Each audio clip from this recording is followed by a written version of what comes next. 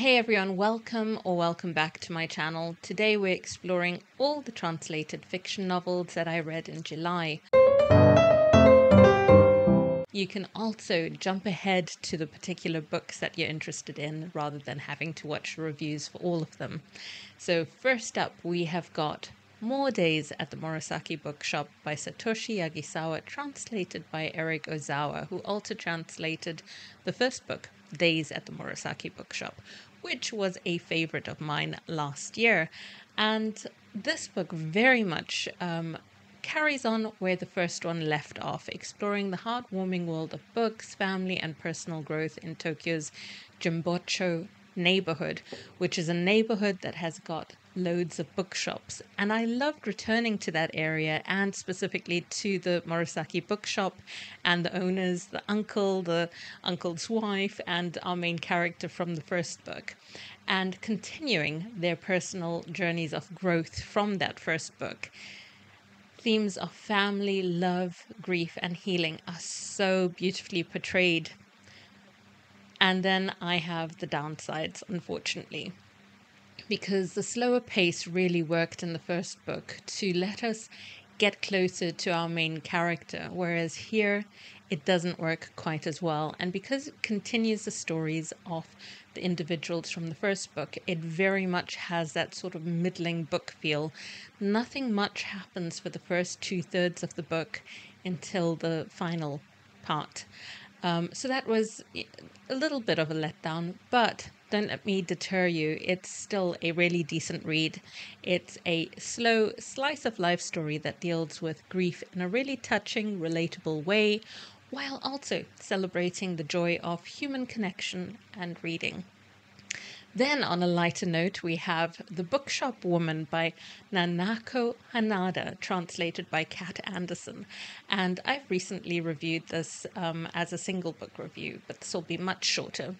It's charming, heartwarming. It's a memoir exploring the transformative power of books and self-discovery. And I love those books about self-discovery, and this one's done really well in that memoir format.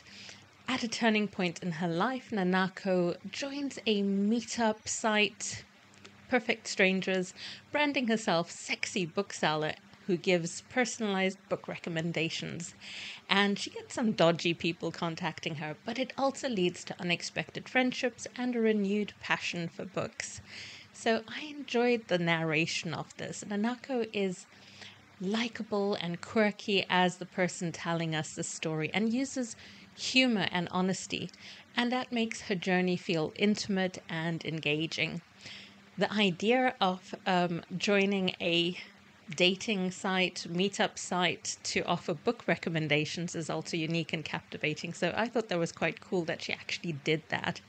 Nanako's transformation from feeling lost to finding new friendships and rekindling her love for books is beautifully portrayed. So I really enjoyed this book. And the bonus is you get an extensive list of book recommendations from her. As you're reading, she meets all these people, she gives them their recommendations and why she's recommending it, and you can take notes. So, downside.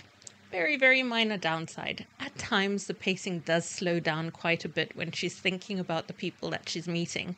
And the introspection is good for us getting to know her, but I think there's one or two scenes that could have been chopped and would have made it even more engaging. But on the whole, it is a delightful, light, and touching non-fiction book celebrating the joy of reading and human connection again. Next, we have The Kamogawa Food Detectives by Hisashi Kashiwai, translated by Jessie Kirkwood.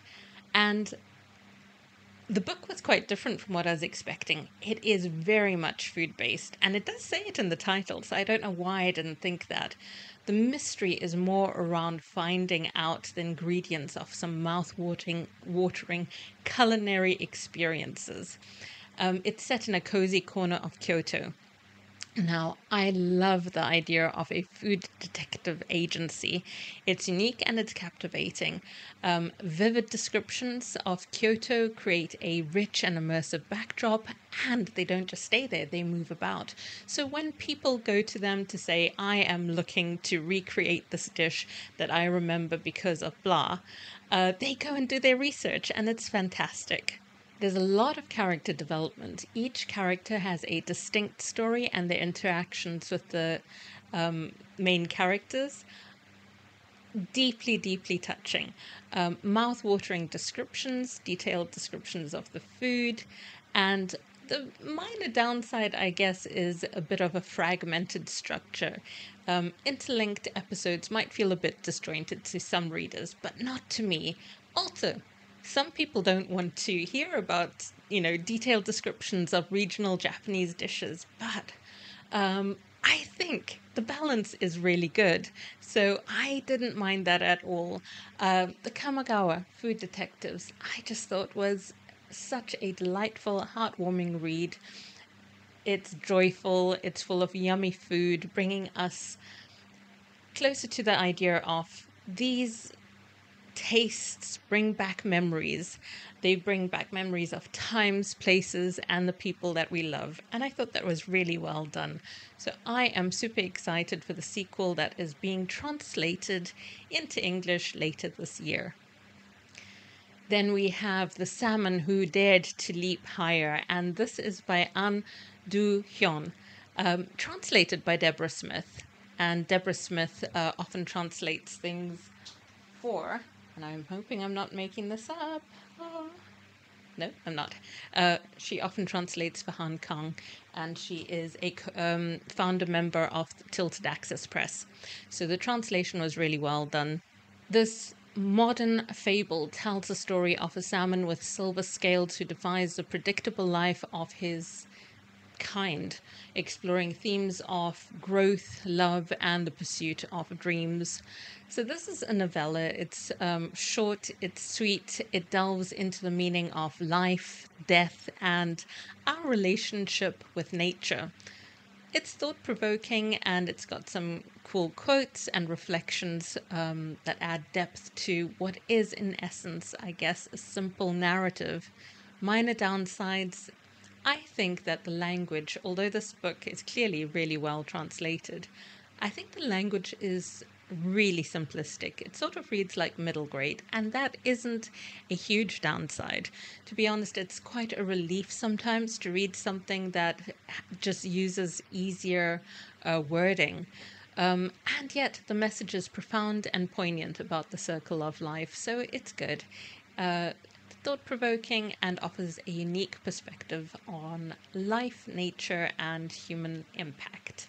So, yeah, cute story. Miss Kim Knows and Other Stories. Now, this is a wonderful range of books, and I actually first heard about it from Scott at Gunpowder Fiction and Plot. This book by Cho Nam-ju is translated by Jamie Chang and is a collection of 8 short stories exploring the lives of Korean women from various walks of life, ranging from 10 to 80.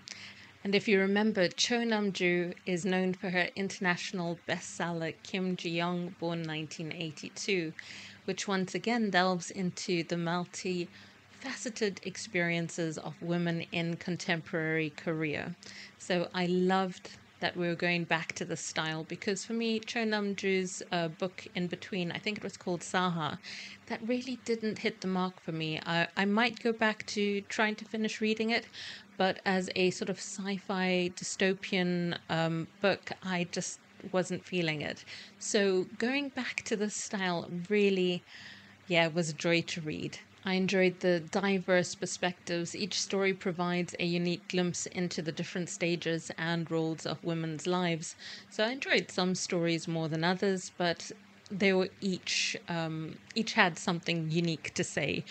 Sharp social commentary, tackling pressing social issues, including domestic violence, workplace discrimination, and gaslighting, with clarity and insight.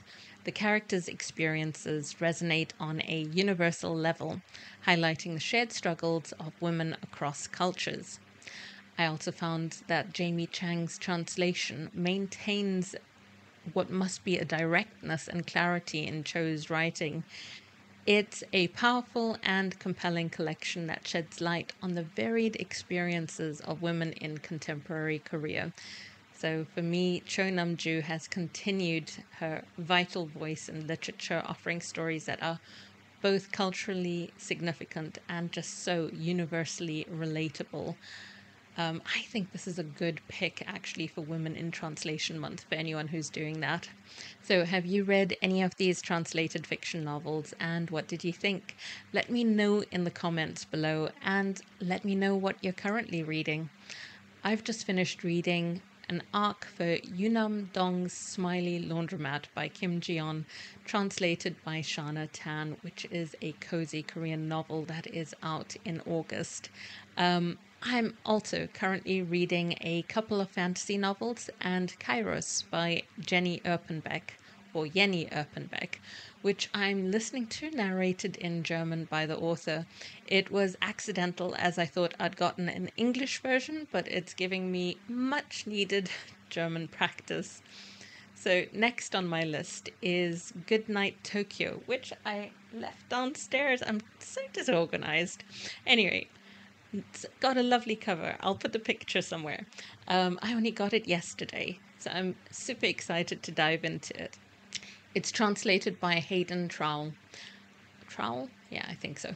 My next videos are in my fantasy sci-fi genre. So it will be a Friday wrap-up of all the fantasy and science fiction that I read in July. I'll do all of the other genres outside of translated fiction, sci-fi, fantasy on Sunday, wrap those up. I'll be reading for Women in Translation Month. So that's definitely going to take up a lot of my reading for August, but I'll still mix in some of my fantasy favorites. For giveaways, it struck me that I didn't celebrate my 750 subscribers, reaching that way back in April. So in my last video, I had offered a celebratory $25 gift card giveaway, and that was one. And congratulations to Jack from Spread Book Joy. So ta-da! My next giveaway is for a couple of physical books. So I'm going to keep that open to just UK entrants because I've just been caught out a couple of times in the past with books that I've sent abroad to Germany and Austria and the Netherlands. And each time they got caught up, stuck in customs. So we'll stick to the UK for this. So the August giveaway is for 2 translated fiction books. We've got Ito Hiromi's poetry collection, Killing Kanoko, and Wildgrass on the Riverbank. And I haven't read it, so it's brand new. I got it from Tilted Access maybe 2-3 years ago. And I intended to read it because I was trying to get back into poetry, and then I never did. So rather than it just languishing on my bookshelf and me not reading it and not getting into poetry, it's up to grabs for someone who's into translated fiction and into poetry. Then we have a book that most people know, The Vegetarian by Han Kang. And I always mean to read this. Instead, I've read her other books, more recent ones, The White Book, which I loved, and Greek Lessons, which I really also enjoyed. And then this one that is so critically acclaimed and won the 2016 International Booker Prize. Because people keep telling me about it, I've just been so put off. So I've never started it, and it's also brand new, so that is coming off my shelves as well. Those 2 books are up for grabs, and you have until the 20th of August to enter. So just leave a little gift box emoji in the comments, and I'll know that you want to be entered. And that concludes today's reviews and catch-ups. I hope you found some new books to add to your TBR. Remember to like, subscribe, hit the bell for more book reviews and literary discussions, and just to be notified of what's happening with the channel. Thanks so much for watching, and happy reading. Until the next time.